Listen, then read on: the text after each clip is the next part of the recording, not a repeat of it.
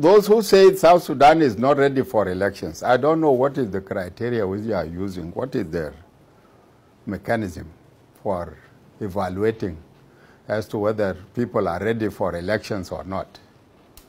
For us, we say we are ready for elections, and the elections will be run.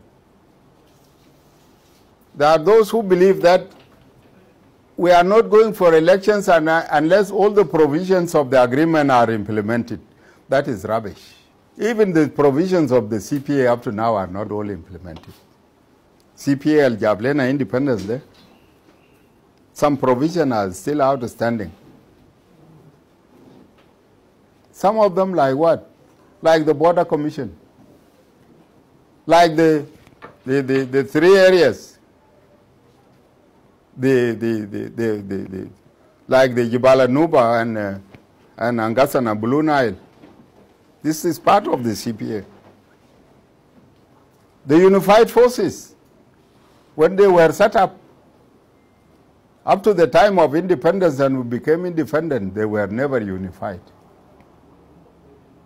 So there are some provisions of the agreements which are not usually necessary, and they cannot be a condition for doing anything.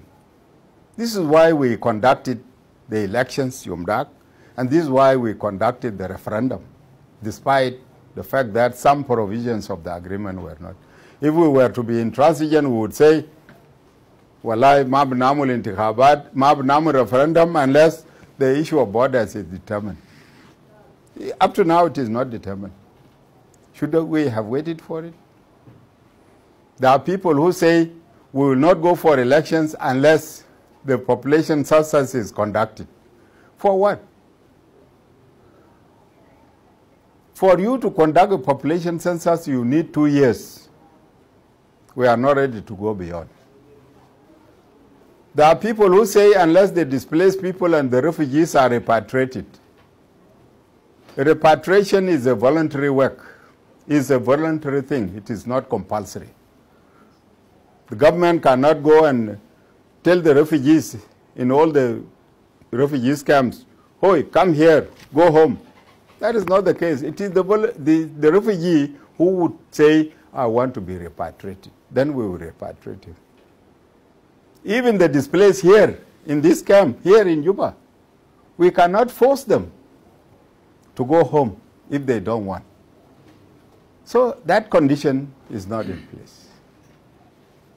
Those who are in the field now, Al-Karajumba, Sayad, will be deployed now. Tayin Jabo will be deployed with their sticks.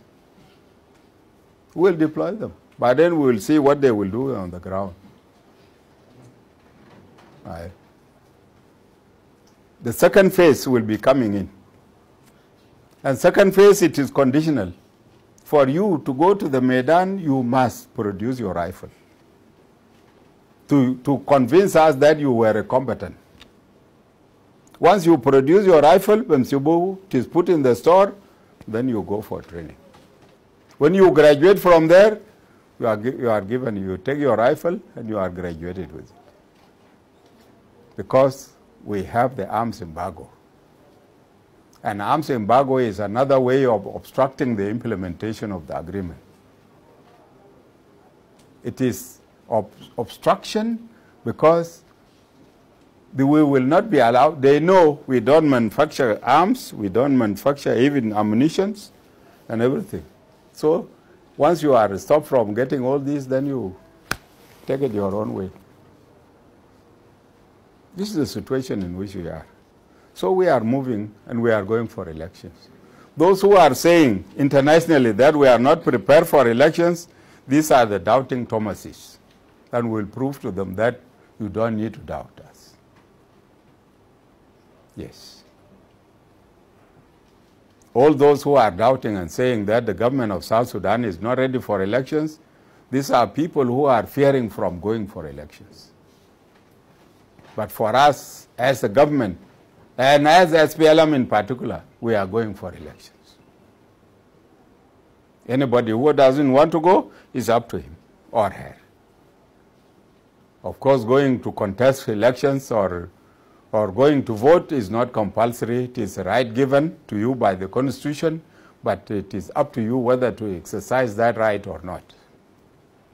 So we are going for elections, and anybody who doesn't want to go for elections is up to him or her. But we are going for elections. So my message to those who are saying that we are not ready for elections, I'm telling them that we are ready for elections and we are going for elections. The unified forces, the current ones which are in the Medan, they will have to be graduated. They have already graduated, they will now be deployed. One of the major problems is that the IO up to this moment has not presented the list of their officers to the president for commissioning. So at the end of the day, they may be deployed without command. And that will be another step also. Graduated them with the sticks, we will also deploy them without command. Otherwise, the forces are ready and they will be deployed now. Those who are going to the training centers will be going, and they will be graduated before the end of this year. Or up to the end of this year, they will be graduated. Because after all, what is that which will delay them again? Nothing. If they don't want to graduate, that is up to them. But we will graduate them and deploy them.